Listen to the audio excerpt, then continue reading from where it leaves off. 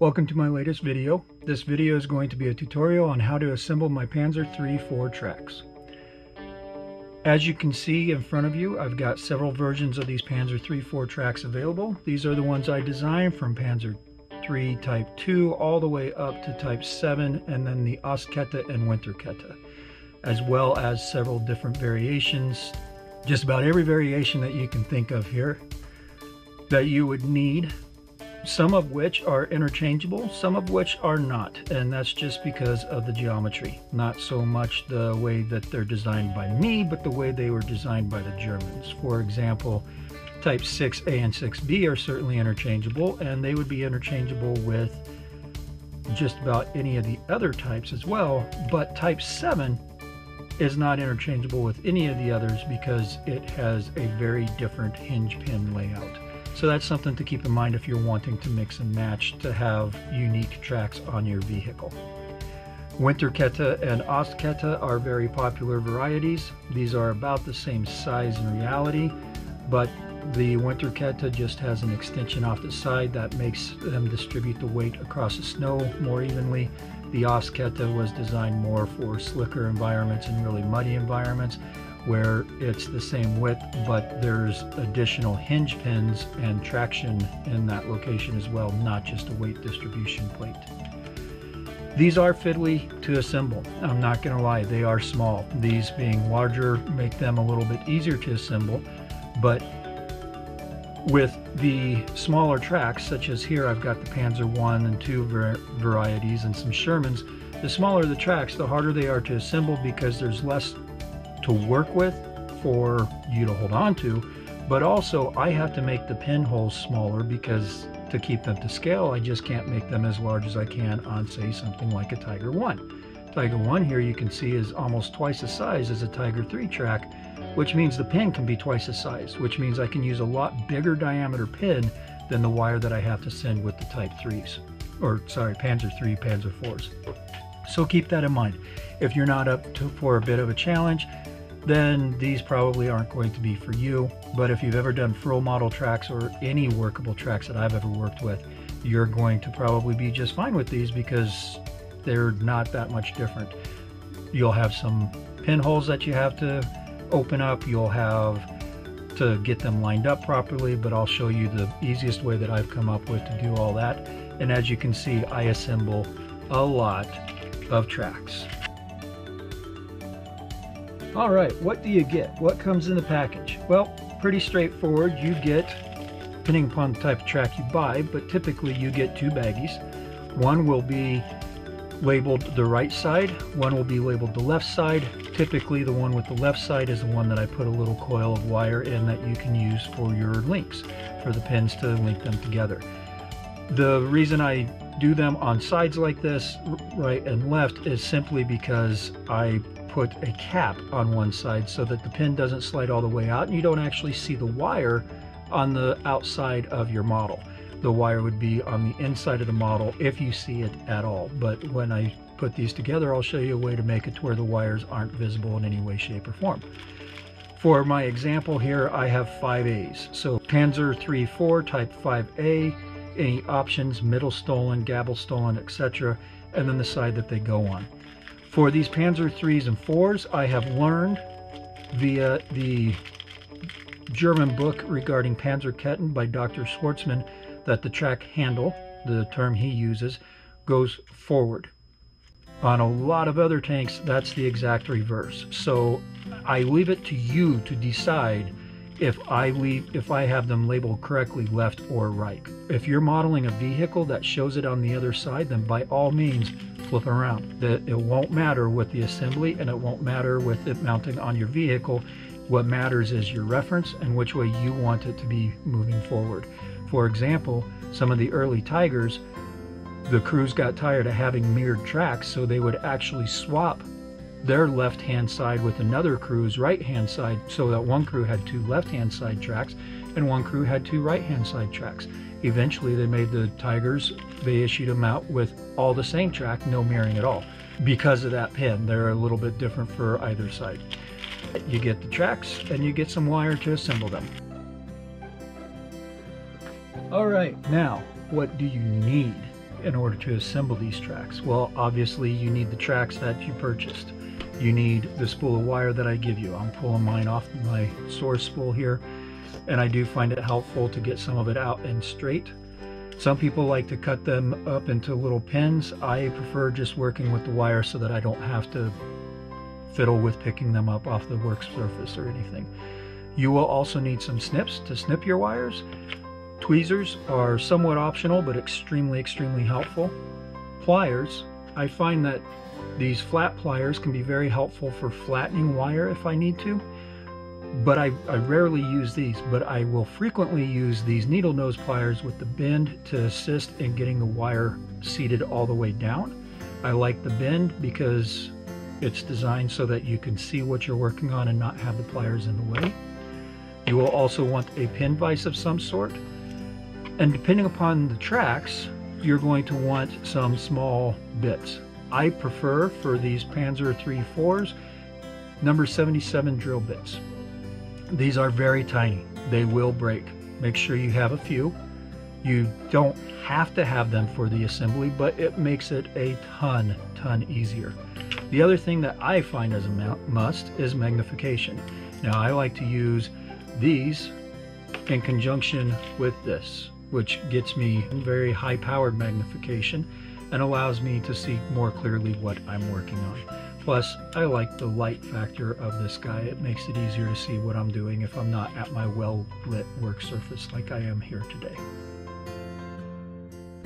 This segment of the video is going to be covering removal from the carrier medium as well as the cleanup process. Removal is fairly simple, and this video specifically is to assemble the Panzer III 4s. So removal can be different for different track links that you purchase from me. But for the Panzer III 4s, I have found if I just grab the link down low with my pliers, wiggle it back and forth a little bit, then I can pluck them off like seeds out of a seed pod. Now, safety information here. Resin dust is very harmful, so if you're going to be creating dust, you want to make sure you're wearing a dust mask. The other thing that you want to be very careful of is, as you can see, sometimes these supports go popping off here.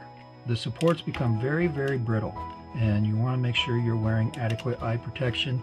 For me, that's in the form of magnification, but for you that may be safety glasses or whatever you are the most comfortable with, but you've been warned. Alright, now that we've got these off of the carrier medium, we just need to go through and take off the little supports. Hopefully you can see those supports that are stuck on there. This is very easy to do. You can do so with your thumbnail, you can do so with your tweezers. Depending on how much time and effort you want to put into these, I'm working on this being a short tutorial video, but you can use a file or sandpaper to sand these down and get rid of every trace of those tiny little nubs. Or you can leave them and call them casting marks, whatever you want to do. Keep in mind that tracks were one of the highest wear items on the vehicle. They were cast in mass. They were not always the most perfect things out there. And there would be tracks on a vehicle that had a broken guide horn or broken links, and they would run with them until they had an opportunity to stop and fix them, or if they didn't have that opportunity, until they threw the track, and that would result in the tank being abandoned. If it was in a combat situation, the crew needed to get out in a hurry.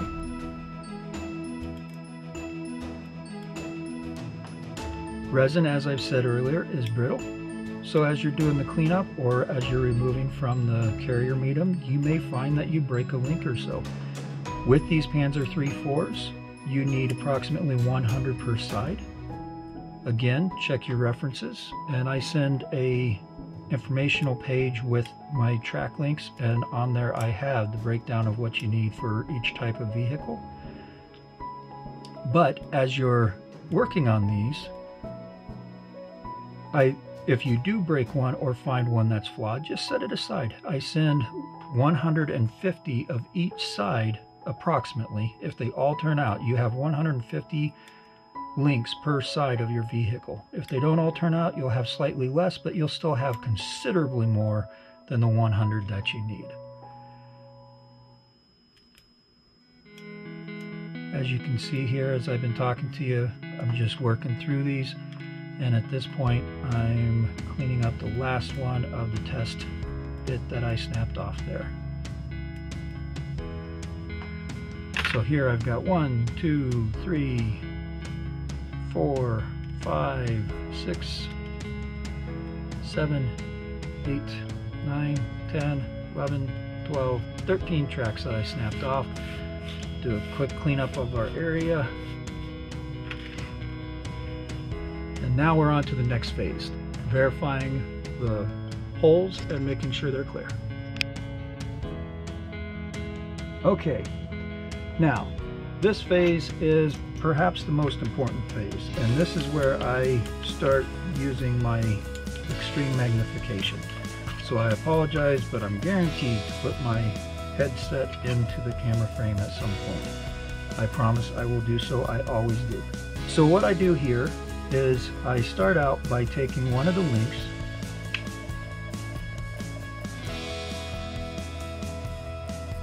and feeding the type or the number 77 drill bit down through the track handle side. That's the side with the traction. When I get it to where I want it, I reopen my pin vise and I seat the drill bit down so that I won't go too far through. I don't want to drill out the entire path. I don't want to drill out the pin cap on the other side. That makes it look like there's actually a pin in there under extreme magnification. And I don't want to push too hard that I break this part of the link. It is very brittle. You could break it with not much force at all. And then I check the other side as well. So this one here, now bear in mind I'm using a number 77 bit. That is the extent of what would slide through these holes. So this one had a little bit of resistance in it, but the pin holes were actually open from the get-go. I just had to feed them through. I do that with each and every link that I pull off. And I of course work in batches just so that I don't do all of one step at one time. I find I get bored doing that. I also usually put on an audiobook as I'm doing this.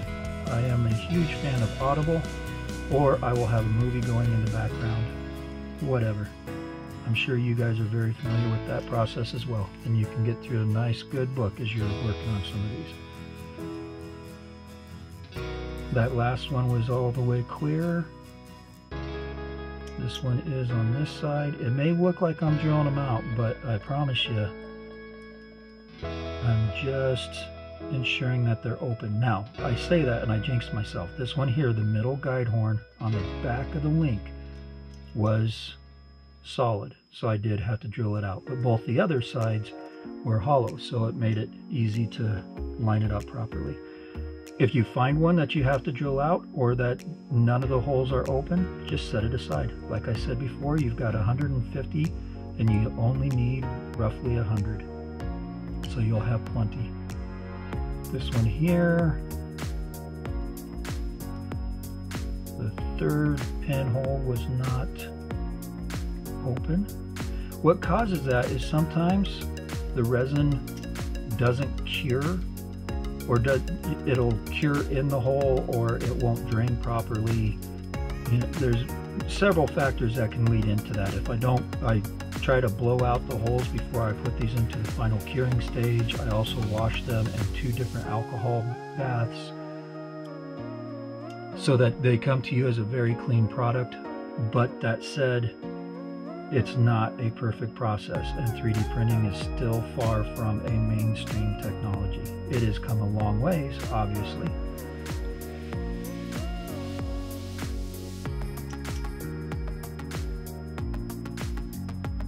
That middle one also was not clear.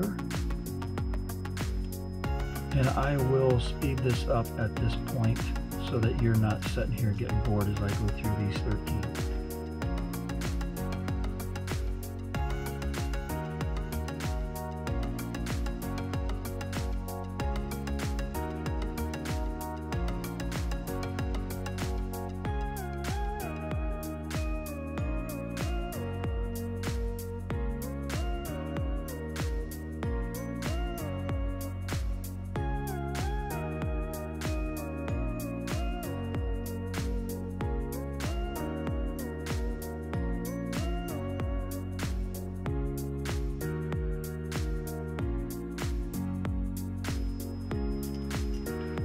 All right, that was the last one. Now I've got 13 with the pinholes cleared out.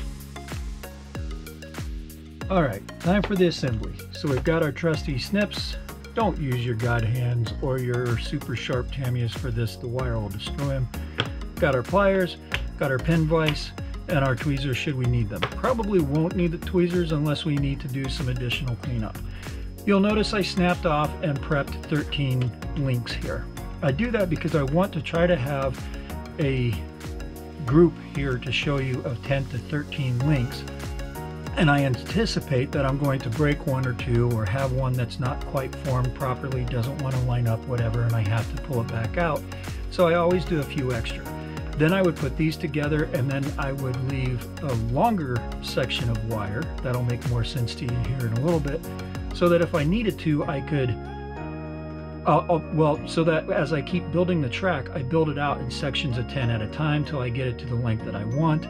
And I'm always able to pull it apart at different joints if I need to do any repairs, painting, weathering, customization of any kind, whatever. Now, for full disclosure, I am not wearing my extreme magnification because I can't see and keep this on camera well enough at the same time. So I might have more issues here today than normal, or than you would if you had extreme magnification at your disposal. So here, I just put the pins together, or the track links together, holding them, pinching them in my hands. I want to pinch them firmly, but not too firmly that I snap the link, because remember, these are very, very brittle and they will just break on us. Once I have those and I have them lined up the right direction, I take my pin vise and I start working it through the holes in the hinges. I print these in a translucent resin so that I can see the drill bit or the wire working its way through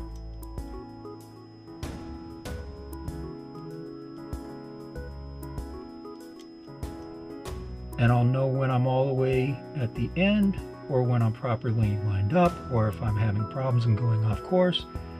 And then this too is why I set that drill bit at the depth that I want, so that when I get it all the way in, I don't keep going, I don't push too hard and break things, and I don't drill out the back side where I've got my cosmetic cap. So at this point, I'm all the way in, these links are together, and I pinch them, again firmly, beneath the guide horn, and gently and carefully pull my pin vise out.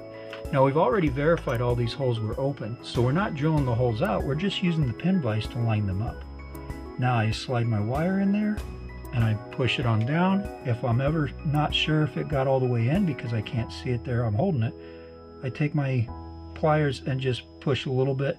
I can also grab at the edge, pull out, and see that I had that much wire down in there, which in turn is the width of the track.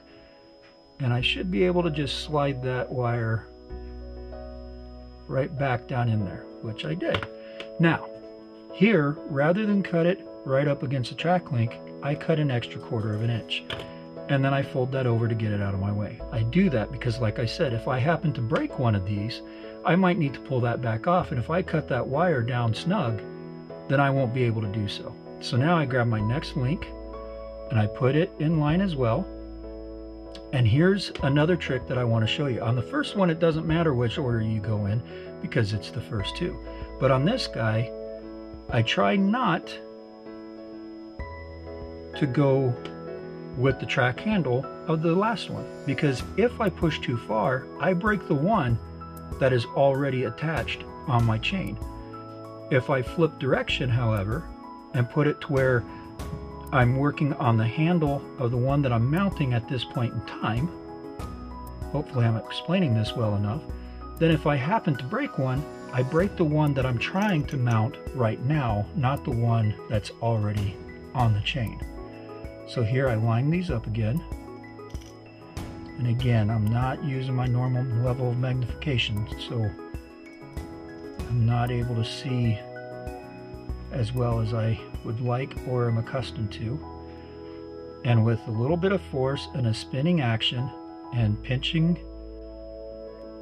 the posts on the links together to make the hinge, I slowly, gently, and methodically spin my pin vise and insert the drill bit.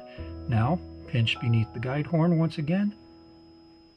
Slowly and carefully pull out, remembering that that drill bit is super fragile and can easily break. If it breaks in there, I might have a pin, sure, but I won't be able to get it back out, and I'll have to replace that drill bit. Slide the next one in. Make sure she's seated if you're not sure. Cut off 1/4 inch. Bend over. Bend the wire over. No joke intended there. Grab your next one. Line up the handle where you want it to be. Get the cat hair off your hands.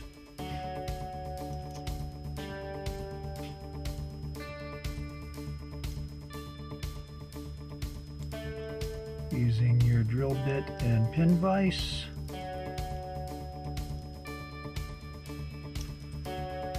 Carefully, methodically feed it through.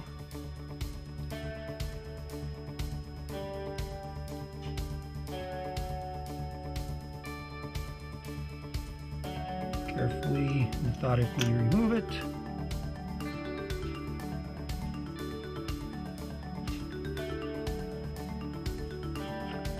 Insert our wire. Make sure she's seated. Yep, that one's not going all the way in right there. And I just noticed I broke that link. Okay. Well, actually I didn't break that link. I broke the link before it. So, as I said, pull that out. Pull that one off.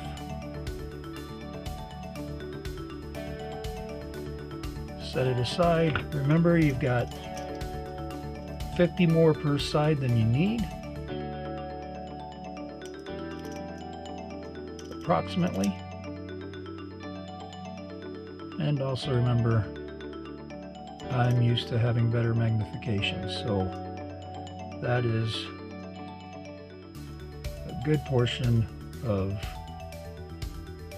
why I'm moving as slow as I am.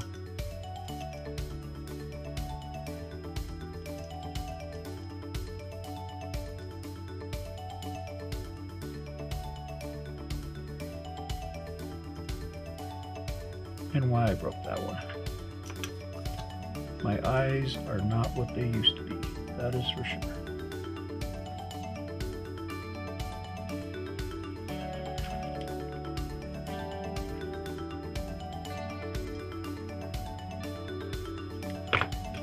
Slide it in, cut it 1/4 inch long, bend it over, grab the next one.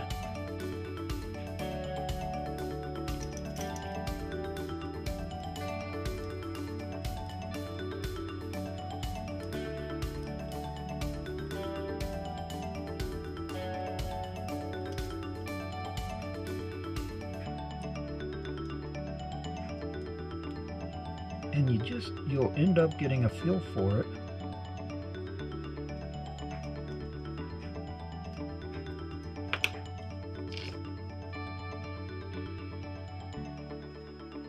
You'll be listening to your movie, your audiobook, your TV show, whatever in the background. Next thing you know, you'll be done. And you'll be wondering, gee, why don't I buy another set of tracks and just assemble them for the heck of it? I'd appreciate that, by the way. Alright, now you know why I'm not a comedian.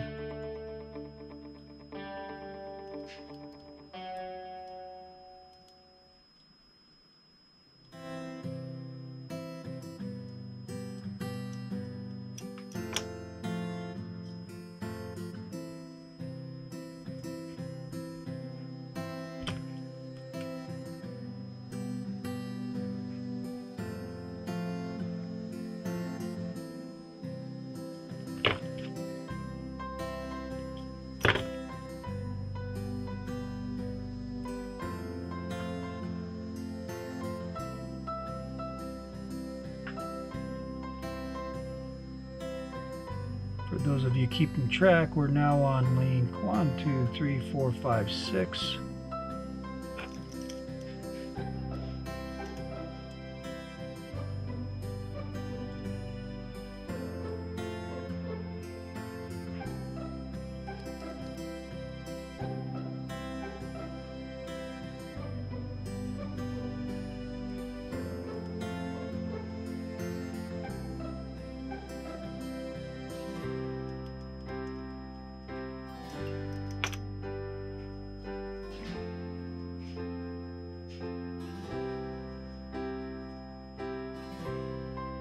If you are pushing and you start to get a kink in your wire, don't just keep pushing, because you'll just end up wasting that part of the wire.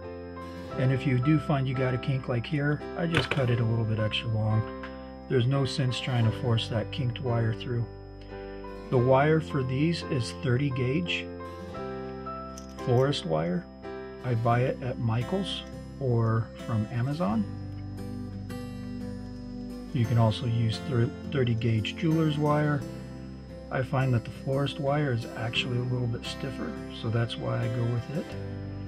This one here, the one that I'm trying to attach, is not lining up very well, so I'm just going to set it aside, call it a faulty link. Grab a different one.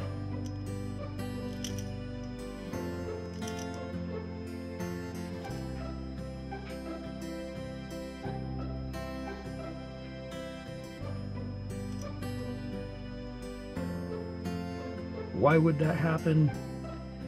Maybe it just didn't form properly during the 3D printing process or something. It's a very interesting process. This resin cures with light. It's called UV resin.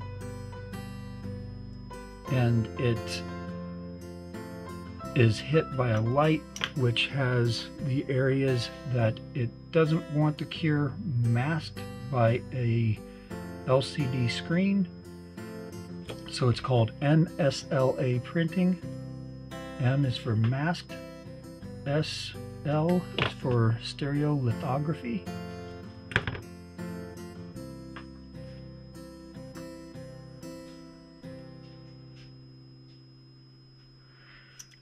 So sometimes it just doesn't mask properly, sometimes there's a chunk of resin floating around, sometimes it didn't cure properly, sometimes I get bad batches of resin. There's a lot of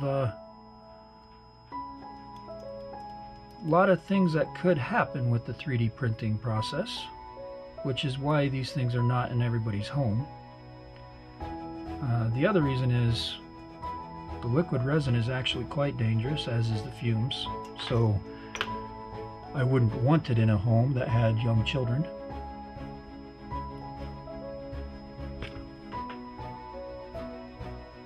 But I predict that someday 3D printing will be in every household, just like a microwave is today. They're already getting plant-based resins. They're making them much safer, lower odor. Someday we will all be 3D printing. Well, maybe not we all, but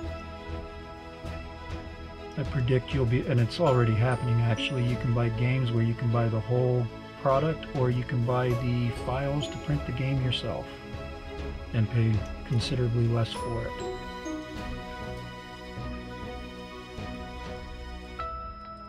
So I predict that someday you will be able to buy the product you want and have it shipped to your house in 3 to 5 business days, or sent directly to your printer. And there's lots of online 3D printing services. You could in fact consider me one of them. I just typically only print my own designs, or designs that are along the same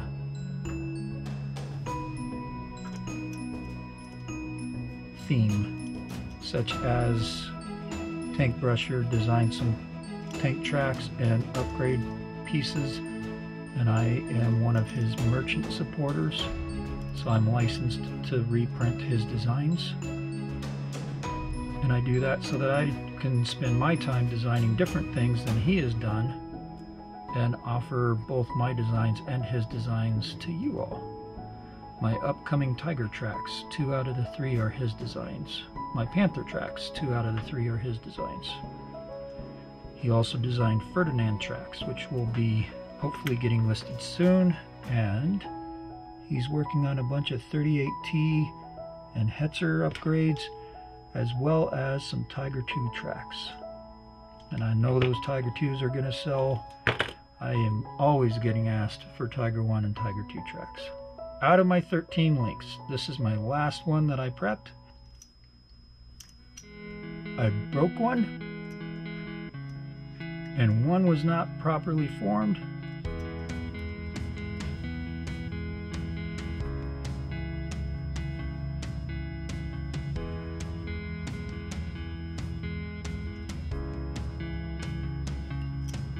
So out of 13 prepped, I was able to assemble 11.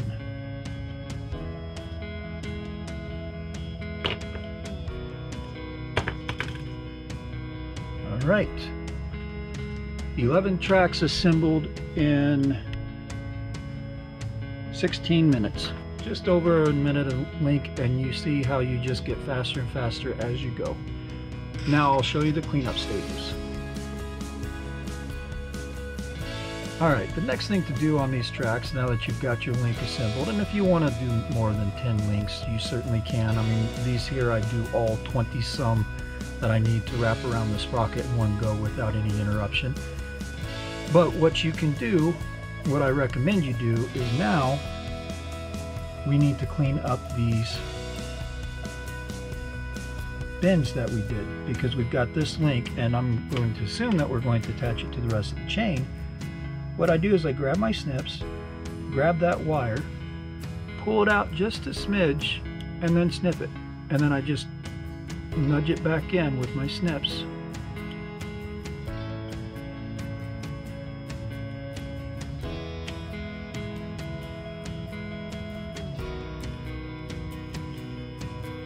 My snips have become magnetized because of the way that I store them.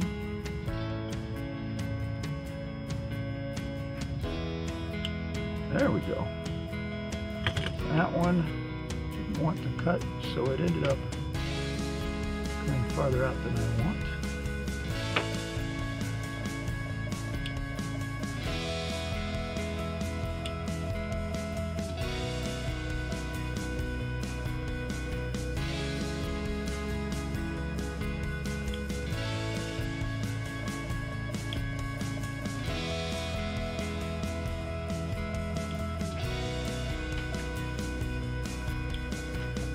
Now that we're to this stage, I once again take my pin vise and I just gently push that pin all the way back down to make sure it's seated at the bottom and out of sight, out of mind.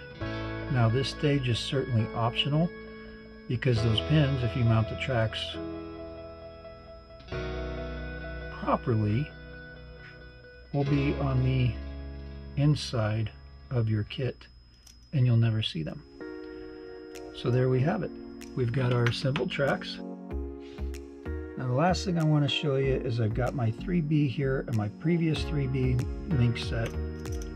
I'm just going to come in here and I'm going to pretend like I'm attaching this to this link to form my full chain for my kit. So I'm going to feed down my pin vise just like before. I'm going to grab my wire just like before. Slide it down in there.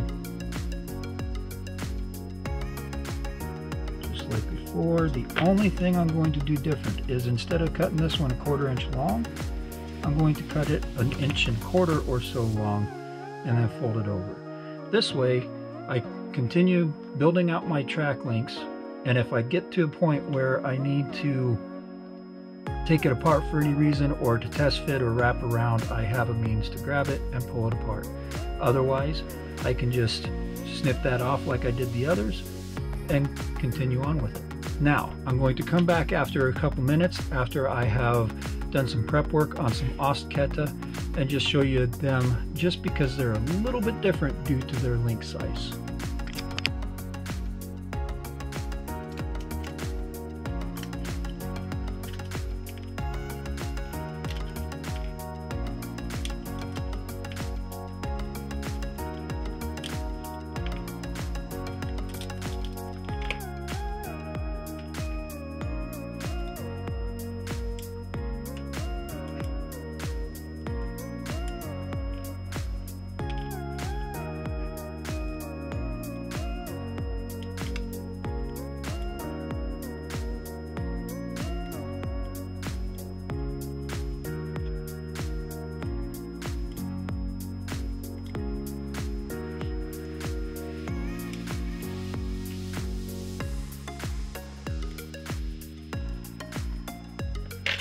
Alright, you just saw me snap off 5 Ostketten and clean them up. Now I'm going to validate the pinholes are open. This one here, the middle guide horn, is not. Ostketten take a little bit more work to get open if they're not on the middle guide horn, because they're based off of type 7, so they're longer middle guide horns. Here's what I wanted to show you specifically. Ostketten has a longer hinge point, so as you're doing these, this is where you're going to need to extend out your drill bit. So I extend it out,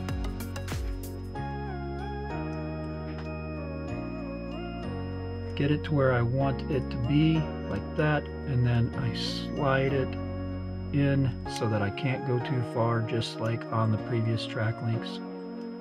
And now I can use that same drill bit and pin vise to make sure that they're all open.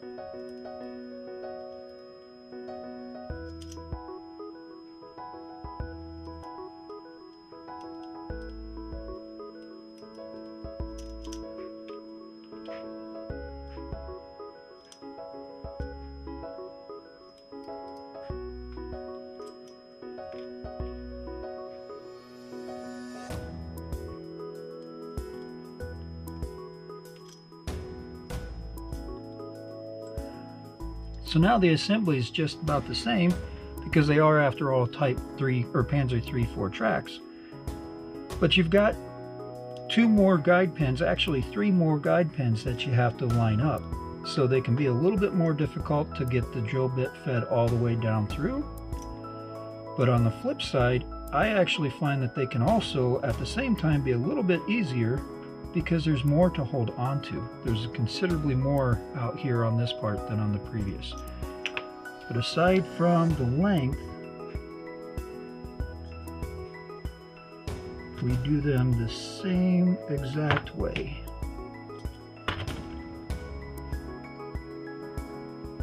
And once again, try to work with the link that you're working with the handle as your newly attached link, so that if you make a mistake and happen to break it, you hopefully only have to dismantle that one link that you're assembling.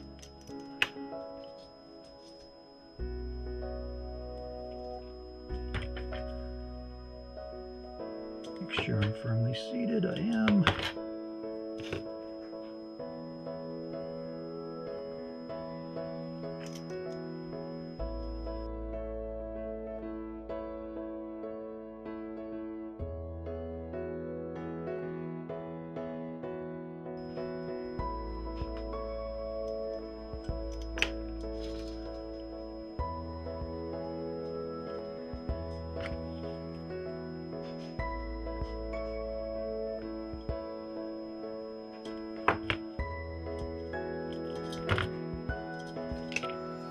It is easier if you have, like I was saying before, a decent amount of wire to work with.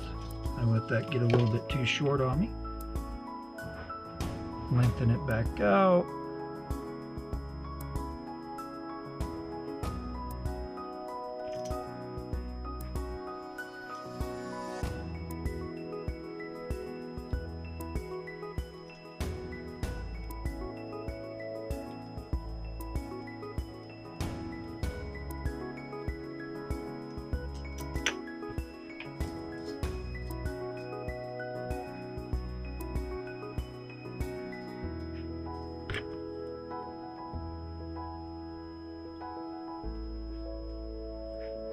That is all the way in there. All right. So in probably about 5 minutes, we've got 5 Ostketten. Again, if you're not wanting to have that kind of time investment, then you should probably just use the rubber band tracks or the link-on-link tracks that come with it. I'm not saying that these are going to save you much time.